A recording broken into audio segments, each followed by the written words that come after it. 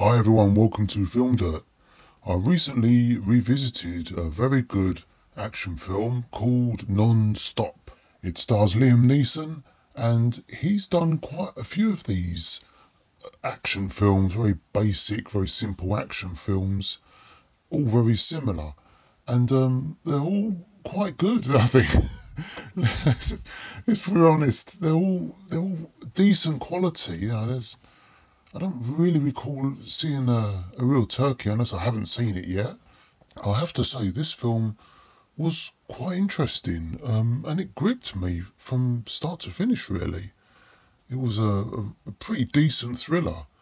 So we've got Liam playing Bill Marks as he's a U.S. Air Marshal, still with a vague accent that you can't place whether it's American or Irish, or his native Irish, should I say? And that's I think that's the beauty of Liam Neeson's acting. I think I love the actor. I think he's fantastic in many films he does. Like I said earlier, a lot of these action movies he's done, they're all pretty good. And he comes across as that gruff, tough guy. I know he's a little bit older than some other action stars, but that's what's so appealing about the character he brings. Kind of reminds me of Clint Eastwood. Not quite that rough and ready, but he looks like he can take care of himself, and he's definitely a tough guy. When you see him in an action film, you don't really want to mess with him, and he doesn't look like your typical good. I dare to say good looking leading man type where it looks like he's never had a broken nose or never been in a fight. Liam Neeson does look like he's been in a fight or two. He probably hasn't for real, but do you know what I mean? He's got that gruffness about him, and I think that brings a lot to his roles. Now, this film takes place on a flight, and it becomes apparent very early on that there's someone trying to exert money, and there's a possible terrorist situation. He's scanning the other passengers, and it's dark, and it's almost like that ASMR, I think they call it. I love flying personally, and I enjoyed those periods early in this movie.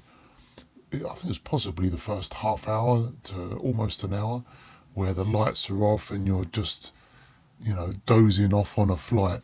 I really enjoyed that, and you've got him like being really suspicious of other passengers and trying to solve this riddle.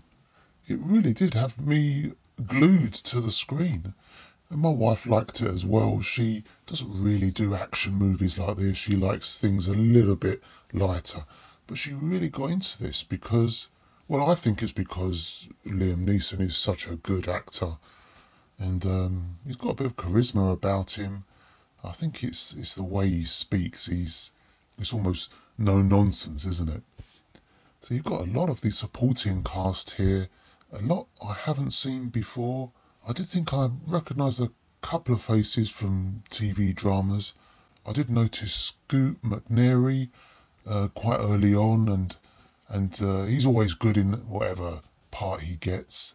And while the plane's up in the air, you're trying to solve the puzzle with Liam. You're thinking back at who gave him the wrong look earlier, who interacted with him, and Scoot McNairy's character did. So you're thinking, is he the guilty one, or maybe it's the flight attendant, or is it that guy that he pushed past?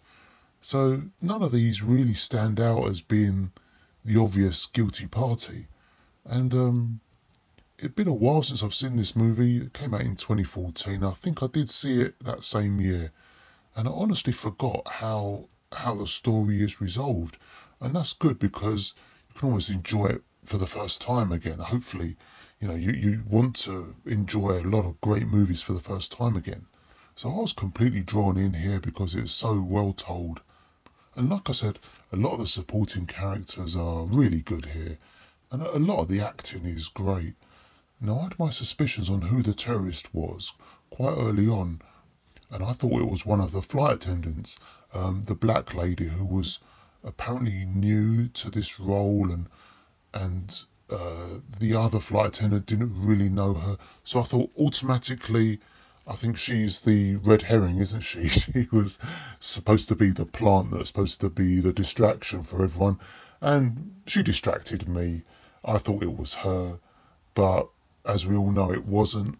But the way there was a few really good twists, and we were led in one direction and another direction, it worked overall. Now, a lot of this obviously is very improbable.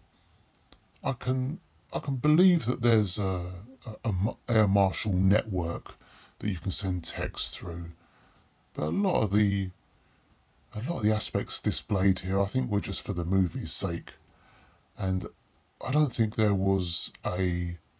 Let's say if you drill a hole through the toilet wall, I don't think you reach the cockpit. That seems a bit improbable to me. If that's true, and anyone here is really knowledgeable of flying, please leave a comment below and tell me what you think. But I think all of this improbable stuff, if it's well told, I think it's fantastic. I'm all for bending the rules of believability, and it's a movie. If it works and it's exciting, I think that's fantastic. And I do recommend this movie. You can really throw it in a pile, if you like, of just another Liam Neeson action movie, or a straight to streaming, straight to video. I don't think this one was straight to video. I think this one was a theatrical release. I can't be certain. But I remember I did see it back when it was released, when there was posters everywhere. But really, this is one of the better action films I've seen from any action star. So I like the angle presented towards the end, where Liam's character Bill, he's the hijacker, and that's mentioned a couple of times. So the villain is turning the tables, and it's another misdirection, isn't it? Where we've got the good guy apparently being perceived as the wrongdoer, and you've got people live streaming the event, and it's all painted to make Liam's actions look bad. And I like that aspect.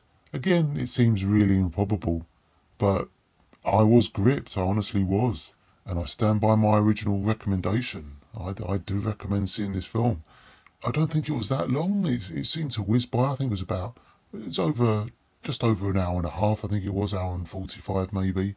And everything was wound up very nicely, and they live happily ever after, which is quite unusual for a film now. You got to have a cliffhanger.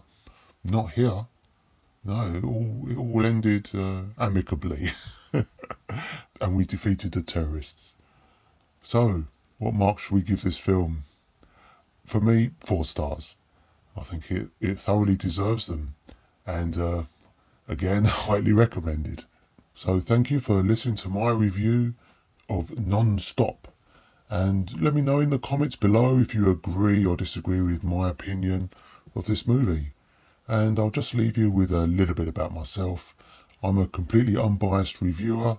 When I go and watch a movie, I'm not bought by any studio or even given a free ticket to watch it, so all my reviews are completely genuine. Thanks again. It was good speaking to you, and I'll see you again for another review soon. All the best. Take care.